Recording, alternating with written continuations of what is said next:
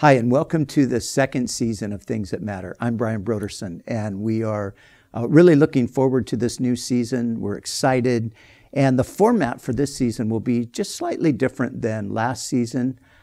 This season we'll be having a number of interviews that I will be conducting, and then occasionally I will have a host here in the studio with me, and we'll be talking about various things that matter, regarding the church, regarding the culture, the relationship between the two, and all of those things. So really looking forward to it. We're going to start off the season with a couple of bonus videos. A few years back, I had the privilege of interviewing both Dr. Ravi Zacharias and Dr. John Lennox.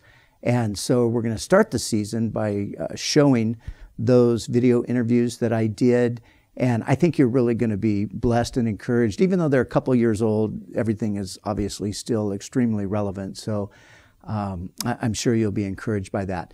And then we've got a number of interviews that we will be presenting. I had the privilege of interviewing Dr. Randy Alcorn recently, Dr. Christopher Ewan, Larry Taunton, the author of the book on Christopher Hitchens. And so we're excited about bringing those to you and a number of other interviews that we'll be doing in the days ahead. So glad you're tuning in, and want to encourage you just to get the word out, to take advantage of social media.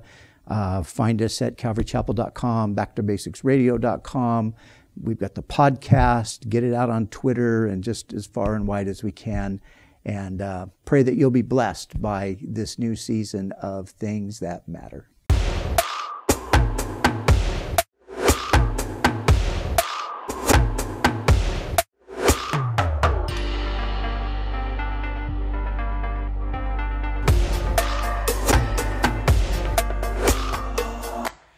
Well, Ravi, it's so great to have you with us again. It's been a while, and I'm delighted to be back, Brian. Thank you. Yeah, I've been looking forward to it and telling everybody, get out here. You got to come and listen to this guy. Years ago, I read your book. I think it's now called "Can Men Live Without God?" I think it had a different title earlier on. Maybe, did it? There was a different one which was called "A Shattered Visage," which changed to the real face of atheism. Okay, right. Yeah. Well, I read both of them actually. Okay. So, yeah.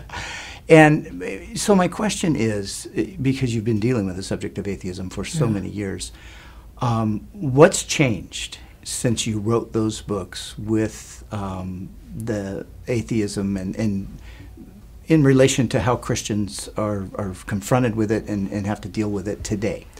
It's a good question, Brian. Nothing in the arguments have changed. Right. Nothing in the evidences have changed. Yeah. No fresh data to muster to defend naturalism. But I think the stridency and the capacity to disseminate these thoughts with the modern communication method, it seems to go viral. Yeah. And I think like sort of a political type venom, it's become so hostile and so adversarial. Right. If a person is atheistic or non-theistic or agnostic and wishes to dialogue intelligently or graciously, of course we can do it. Yeah. But this kind of a clenched fist, let's evict every other worldview that believes in a transcendent reality, that has changed. Yeah. And now they've got sort of a mascot in a handful of people, the Dawkins, the Dennett's, and so on, and the writers that are even from North America, and then Hitchens came on the scene, and of course he's passed away, Sam Harris. So they've got these plurality of voices that are fighting it with an intensity of passion, almost like anti-theistic evangelists, if I quote, except there's no good news in it. They have the fervor of the most intense evangelists. That's right. Yeah, that's right. So has your in your dealings with them, because you're still addressing this issue, I follow you on Twitter, so you're all over the planet. You're in universities all the time. You're speaking to large groups of people. What's the response nowadays in comparison to what it was in previous generations? I would say, if anything, we are just drawing bigger crowds on the university campus. I was at UCLA in January. Place was packed, overflow crowd. I was just a short while ago in Dartmouth in the famous Spalding Auditorium. They said for the first time in its history did it ever have a packed out audience for a religious theme. It was on the theme of tolerance. We experienced the same at Yale a couple of years ago. and all of the big name. Shortly within a week, I will be at Johns Hopkins. 2 weeks from now, actually, and they are expecting a packed auditorium. The best way to answer your question is this. One of the trustees at Yale looked at somebody next to him on a Thursday night while we were speaking, overflow crowd, and he said, I don't understand it. What are these kids and people doing on a Thursday night to listen to a subject on the defense of the person of Jesus Christ and his teaching? And he happened to say it to a friend of mine who leaned over and said to him, do you think it's because you've left their souls empty? Yeah. Wow. I think that was the best response. Yeah, that's what I'm noticing. There's there's a vacuum. Yeah. And so students are coming. When we were at Arizona State, we had 9,000. John Lennox and myself. At Clemson, we had 7,000. These are weeknight audiences. So the opportunity is there. You have to be wise and careful, but astute in your thinking. So with, say, for example, the faculty at these universities, are you, I mean, obviously there's some Christian faculty, and you're probably connected there. Are you seeing any breakthrough with any of the more atheistic professors? Anything where it looks like maybe they're wanting to rethink some of the stuff? Every now and then, not that common, Brian. I wish I could say it's very common. The faculty of today were trained with the radical liberalism of 20, 30 years ago. They are the anti-establishment types. They want to, but if you're politically conservative, they want to attack you. If you're religiously conservative, they want to attack you. It's because they're against an absolute. They're thoroughbred relativists. Right. But the students are beginning to see that the emperor has no clothes. So I'd sooner have the students, because they're bombarded by faculty members attacking their faith and so on. But even at UCLA, we had a very distinguished faculty member who spent an hour and a half at lunch with me to talk, and quite open in his thinking, and said how much he has changed over the years in his own evaluation of all of this. So with the students on a follow-up, you probably lecture, and I've noticed occasionally you do Q&A, or I don't know if you do that all the time. And then even with some follow-up with some of the students, are you seeing some? We're seeing that, absolutely, and we always do it, follow up with Q&A. In fact, people come because of the Q&A. So I present a talk, and then the Q&A, we call it an open forum. We don't do debates, because I find debates are sort of not really productive.